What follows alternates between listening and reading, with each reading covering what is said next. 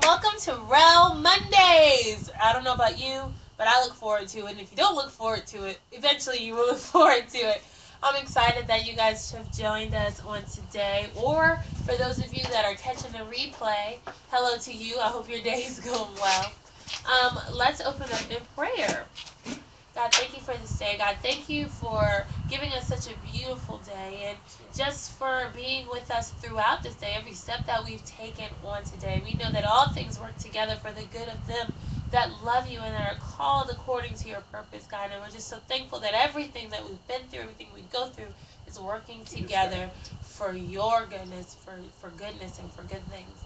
And God, we just pray right now over every single person that is logged in on this Bible study, whether they're logged in live or they're catching a replay. We just pray for each and every individual over their household, God. Allow them to experience you like never before, God. Allow us to have a true encounter with you, an encounter that when we are finished, we cannot say, I've never met with God. God, allow us to experience your presence and allow it to be manifested like never before in the name of Jesus. God, allow your word to come forth with a clarity that we may be able to get an understanding of what it is you have for us on today. And God, again, we just thank you for just being an awesome God. In Jesus' name, amen. Amen. Amen. And you might notice something a little bit different. I'm so excited because the weather is like in our favor. If you can see, I don't have a coat on. I don't have an umbrella. I don't have long sleeves on because it's beautiful out here. And we are on our front porch.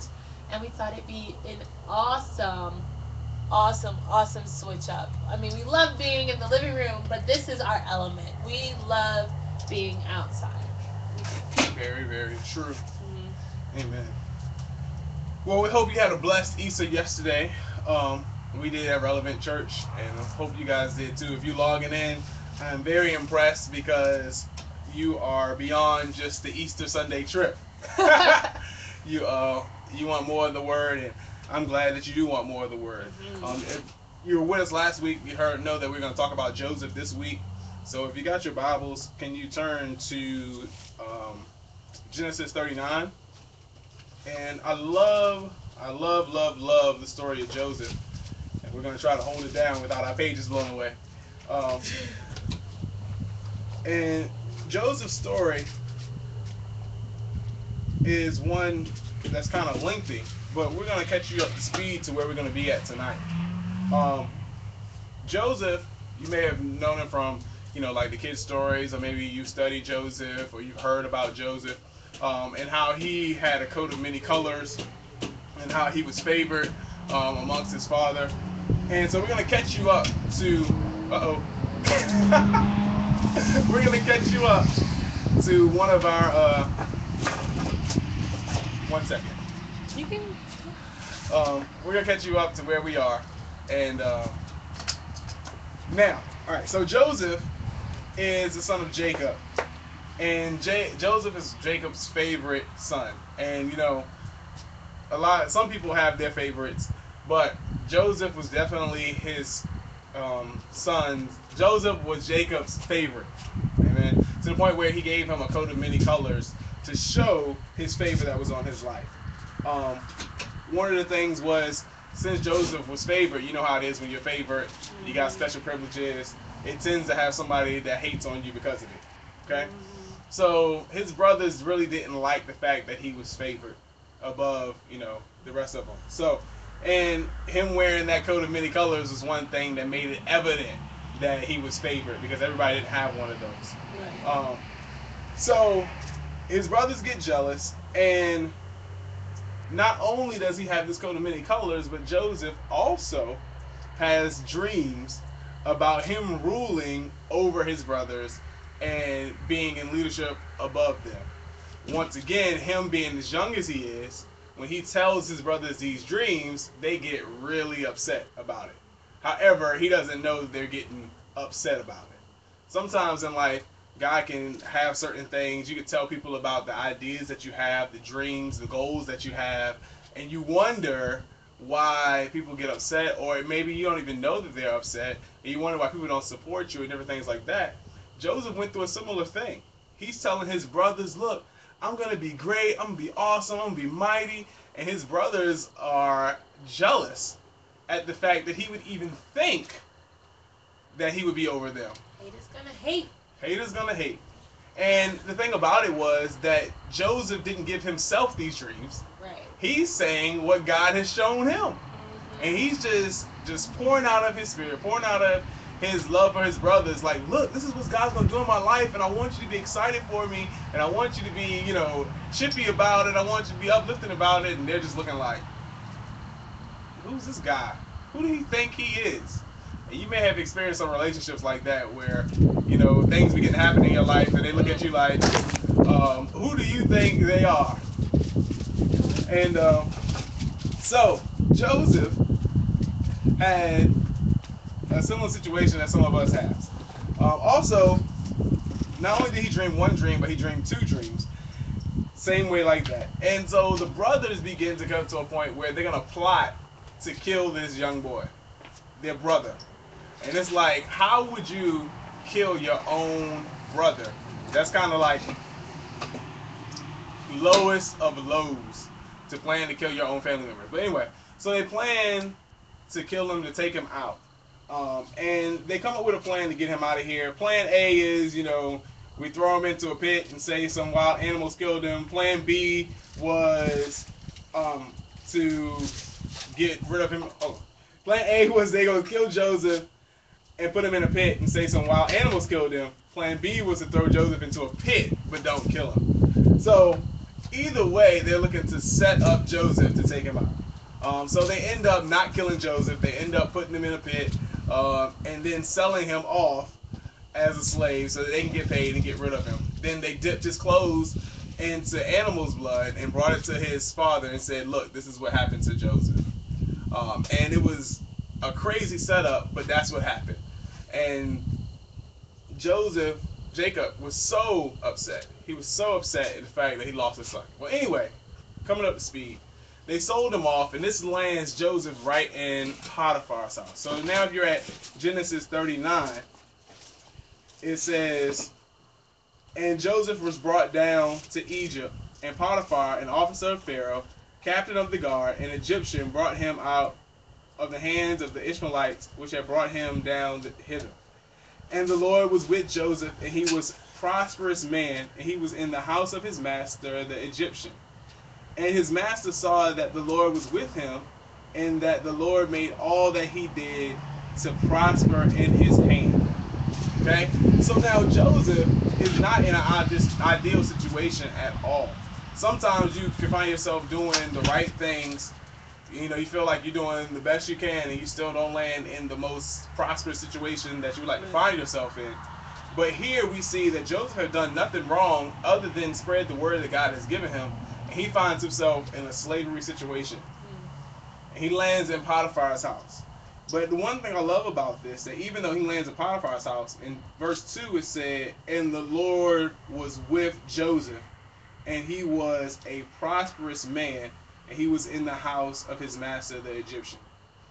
So one of the things I would take away from this is, even in your situation that doesn't look like it should be a prosperous situation, if you're leaning and dependent on God, and you accepted Jesus in your heart, then the Lord is with you. And wherever you are can be a prosperous situation. Amen. Amen. Um, because in 2 it says, the Lord was with Joseph, and he was prosperous. And it said, and the master, in verse 3 it says, and the master saw that the Lord had made all that he did to prosper in his hand. And this is something, it didn't say that Potiphar was a believer, but he saw that everything that Joseph put his hands on began to prosper. And that's a promise that's on our lives as a believer, is that, when we honor God in our decisions, when we honor God in the things that we do, he will make those things prosper. Yes. Ain't that right? This is very true. Yes. And one of the things is that when you seek God in those things, we put him first, and we seek him on the things that we do and put our hands to, then it'll prosper in a way that it points back to God. Mm-hmm. And you can't take any credit for it. You can't take any credit. You can't take any credit for it. And a lot of times we don't see the prosperity happen in our lives is because we're not doing what we need to do. How many people out there have had a dream and we sit on the dream for so long and we ask God, why hasn't it come together? Yeah, do nothing. Do But we anything. haven't done anything. You know what I mean? We haven't made the first phone call. We're believing for God for a job, but we haven't put in the first application. Application. We're believing God to go to college, but we haven't applied. We're Mhm. believing God for a house, but we don't look at any mortgage rates. Right. You know, those kind of things. Um, but He'll prosper whatever you put your hand to. That's what He wants to do for you. When you seek God and you honor God in those decisions as far as moving forward, no matter what situation you are in, you can find yourself living a prosperous life.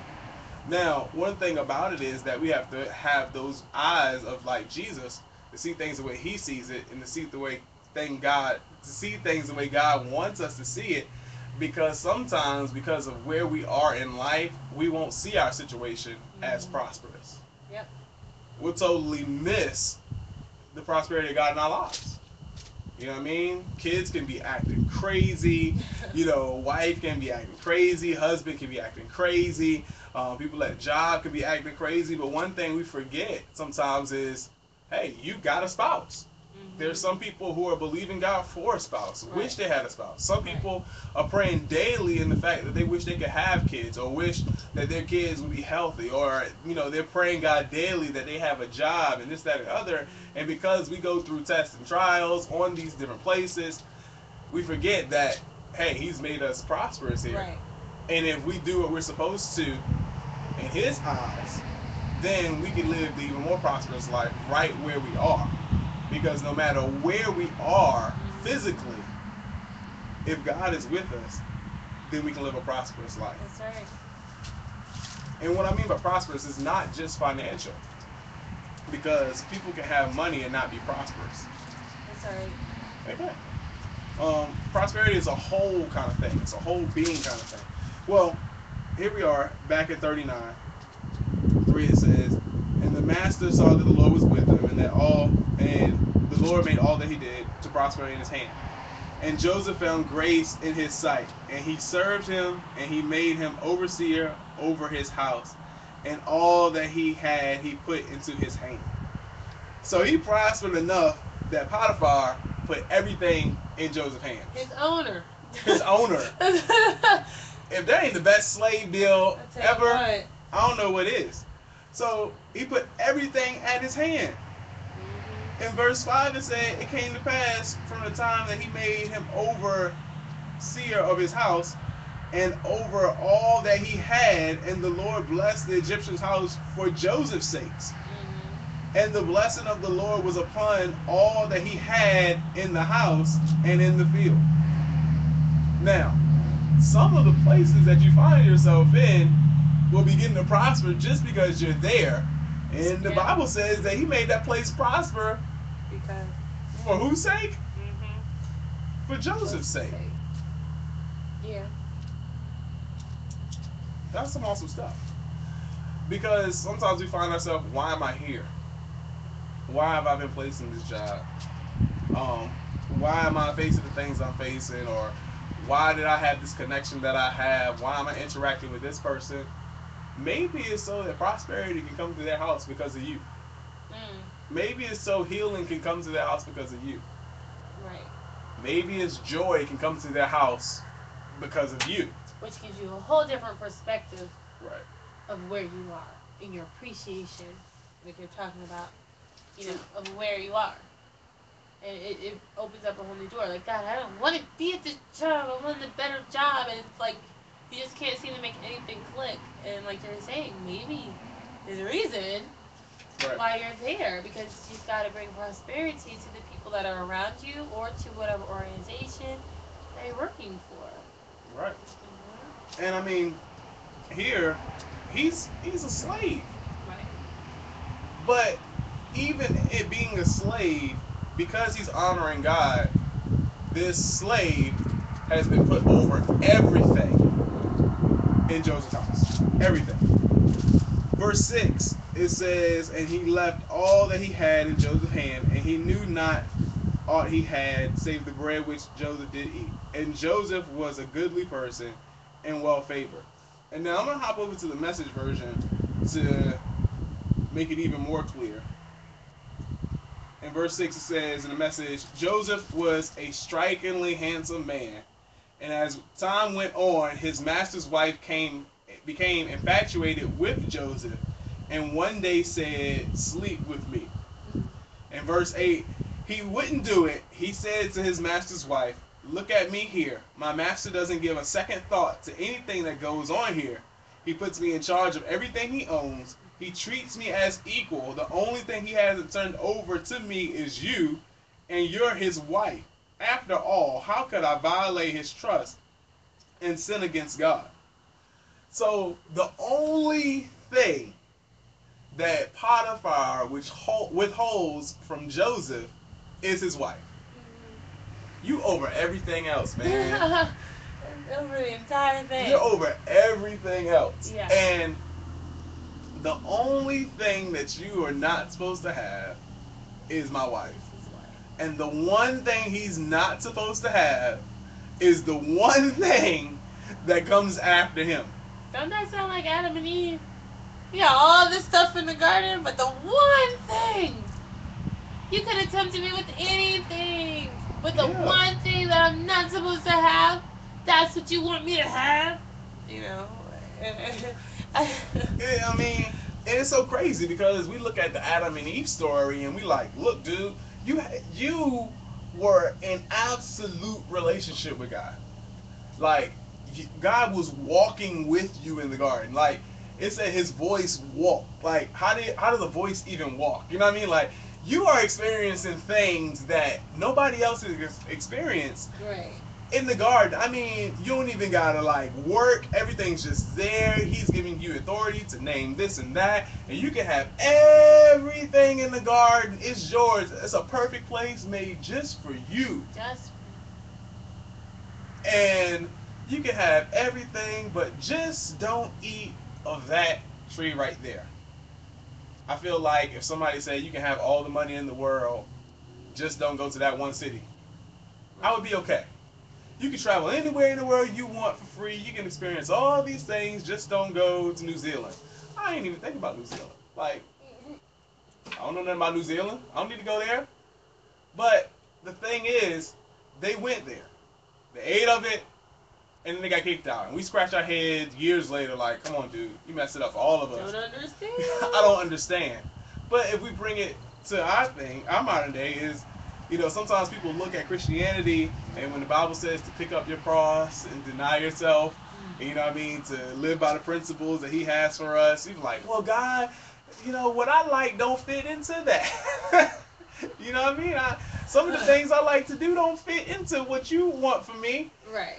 But God says, look, I gave you these instructions and these principles to live by so that you can live the best life. Mm-hmm. But you so stuck on what's good and fun that you turning down the best life. Isn't that amazing? It's amazing, right? It's the same concept of the garden.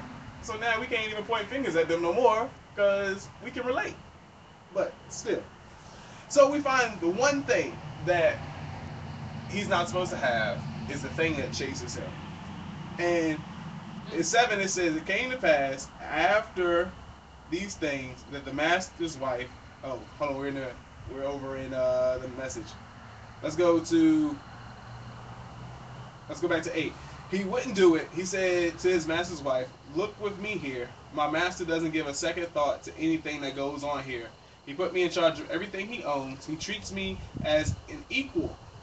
And the only thing he hasn't turned over to me is you. And you're his wife. After all, how could I violate his trust and sin against God?"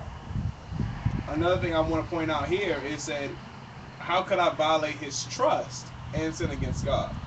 So we know that it would be sin for him to sleep with his wife, but one thing about Joseph was that he was a man of character.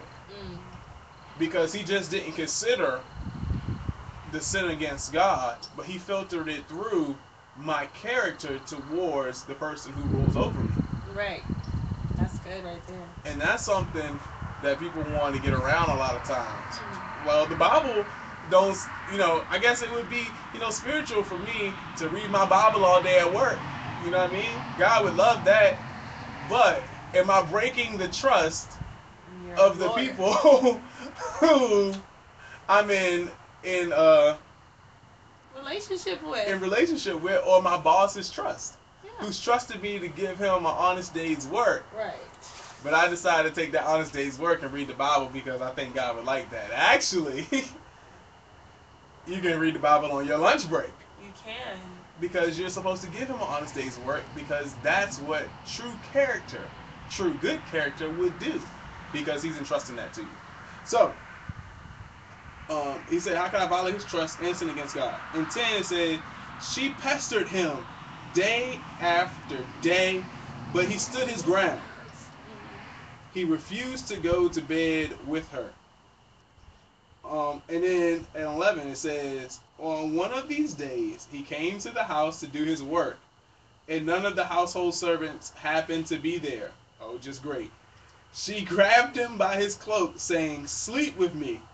He left his coat in her hand and ran out of the house. Oh. When she realized he had left his coat in her hand and run outside, she called to the house servants, look, this Hebrew shows up, and before you know it, he's trying to seduce us. He tried to make love to me, but I yelled as loud as I could with all my yelling and screaming. He left his coat beside me here and ran outside. You lied. Ain't that just like somebody trying to set you up? Get mad. She was coming after him. He said no. She got so bold that she grabbed his coat to try to pull him in to sleep with her. And he ran. Now, one thing about this principle, and I am big on principles that we can apply to our life today, hence the reason that we're called Relevant Church. Amen.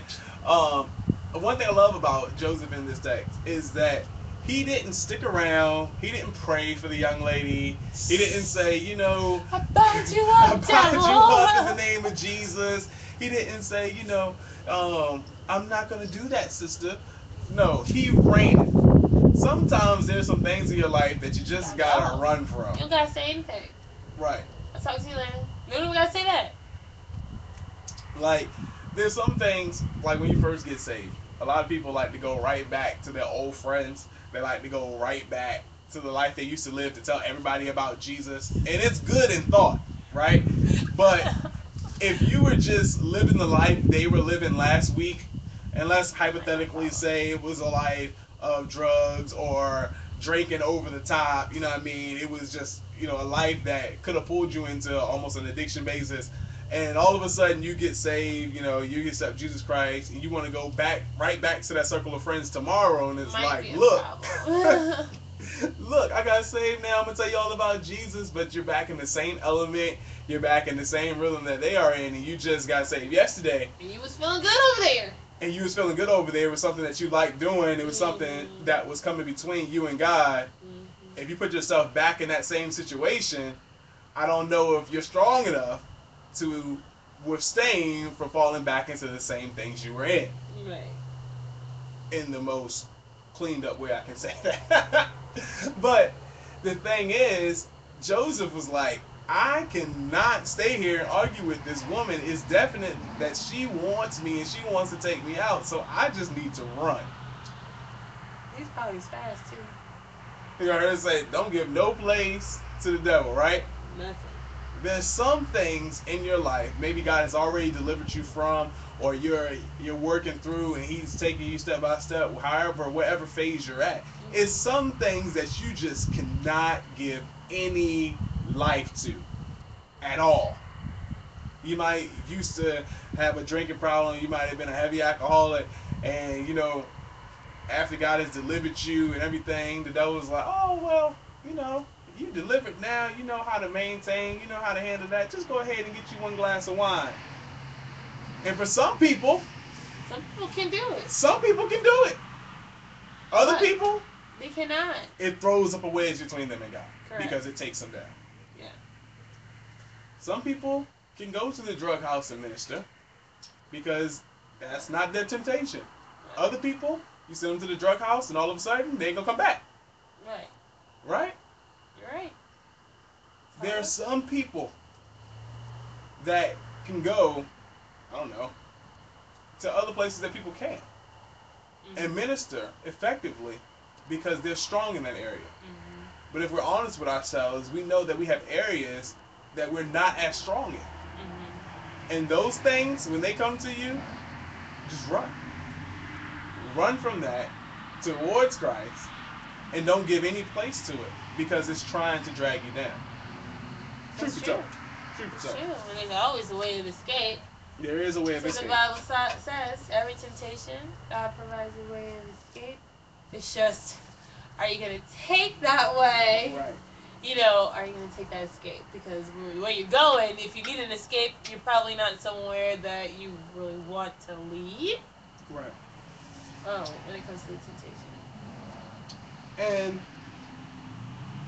if you find yourself struggling there and you're like, man, I didn't do well with that, with those tests and those challenges and different things like that. Understand that God's grace and mercy, that's the beautiful part about it, right? It's the Yeah. beautiful part about it that His grace and mercy is here for you every day. Amen. Amen. Now, she says she's going to keep his coat right here until the master came home and she told him the same story. Hmm. She said, the Hebrew slave, the one you brought to us. Hmm. Turn it. Turn Flip around. it. Came after me and tried to use me for his plaything. When I yelled and screamed, he left his coat with me and ran outside. When his master heard his wife's story telling him, these are the things your slave did to me, he was furious. Joseph's master took him and threw him into the jail where the king's prisoners were locked up. But there in jail, God was still with Joseph. He reached out in kindness to him and put him on good terms with the head of the jailer. The head jailer put Joseph in charge of all the prisoners. He ended up managing the whole operation. The head jailer gave Joseph free reign, never even checked on him because God was with him. And whatever he did, God made sure it worked out for the best. Isn't that amazing? It's amazing. And it goes to what we were talking about. All things working together for good.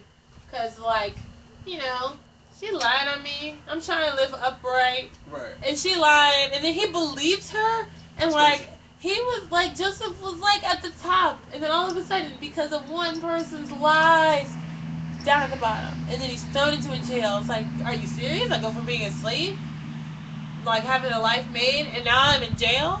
How in the what in the world? What in the world? But God was with him, and then gave him favor with the jailkeeper, and then he's in charge of all that. Like everything he did, God made sure it worked out. It's crazy. It's so crazy because a lot of times we're so taught on what we have makes us prosperous. What we have, where we are, where we live, what we drive. Right. It's what makes us blessed. If you're facing problems, oh God, I wish I was blessed. Right. Whatever comes in that's hard for us to get past, all of a sudden we question the state of us being blessed. But I put to you today, because Jesus lives on the inside of you, the Holy Spirit lives on the inside of you, you accepted Him into your heart, that you're in a constant state of blessing. You know what I mean? Because He's with you. Right. No matter what it looks like, no matter what the physical looks like, understand that if God is with you, you are blessed. You have no other choice. And you can see prosperity right where you are. Joseph, now look what we're talking about. We're talking about somebody who was favored. Mm. He had a coat of many colors given to him by his father. There was favor on his life from the beginning. Mm-hmm. You know what I mean? Yeah. They stripped the coat off of him, but the coat was just a symbol Mm-hmm. of what existed on him. Mm.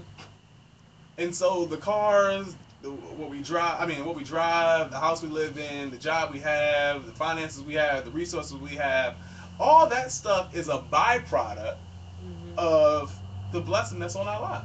Right. It's not the blessing. So just because you don't see them yet, don't think that you're not blessed. Because you are in a constant state of being blessed. You know what I mean? You can be not in the job you want to be, but being prosperous. Because He's with you.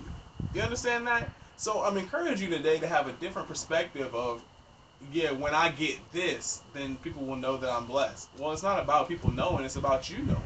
Do you know that what God has for you is great and that it's already operating in your life right now? The message that we preached yesterday at Relevant was called Unearthed, and saying that God didn't come back to add anything to the earth. Right. It's already there. Here.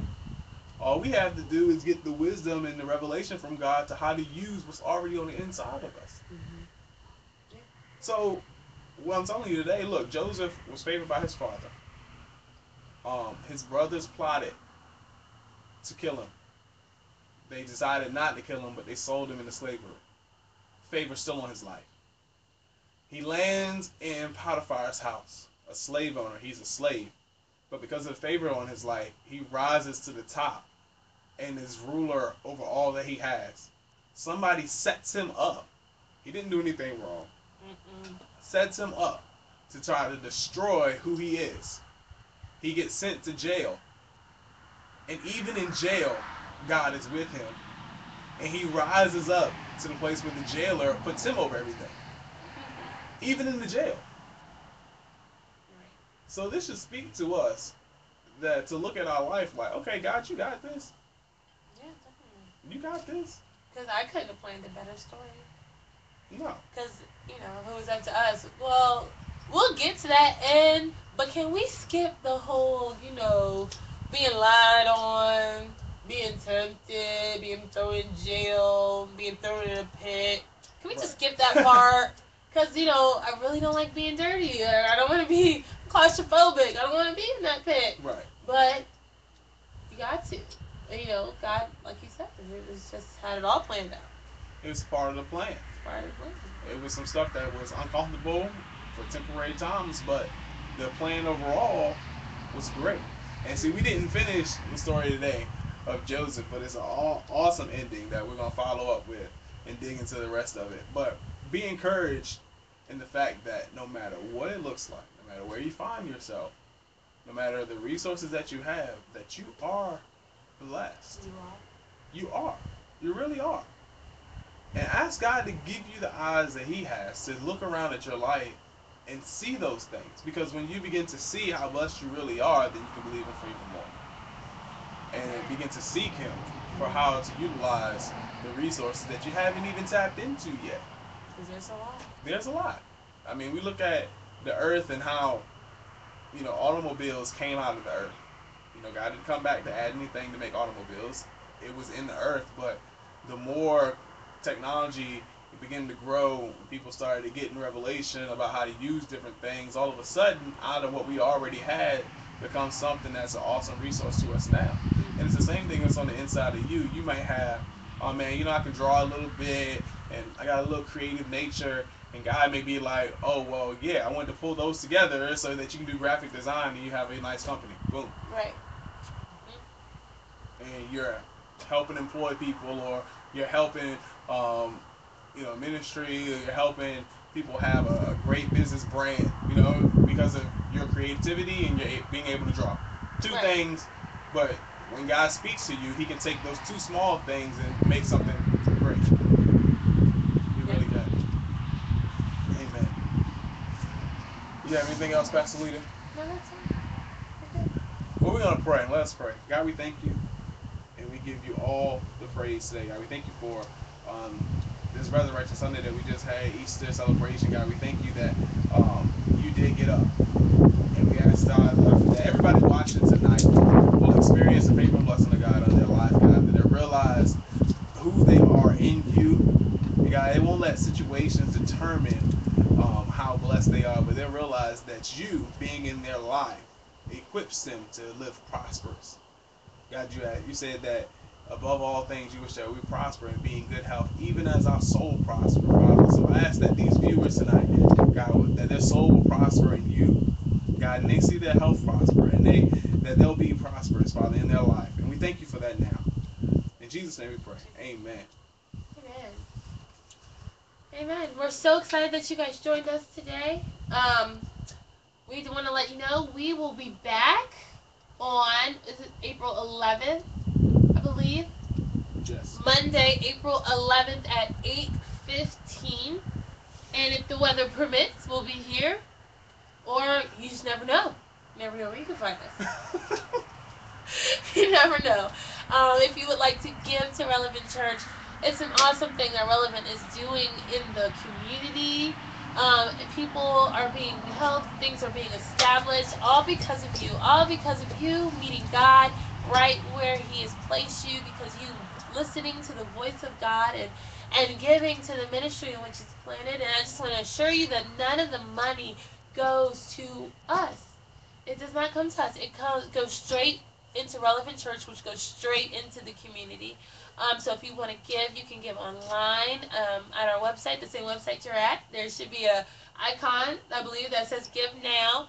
And if you're not there, you don't see it, you can just refresh www.relchurch.com, and there should be a button where you can hit to give, and it's completely safe, and it goes straight to the church Yep. from there.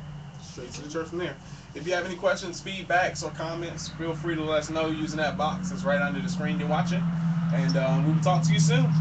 See you later. You guys have a great night. Good night.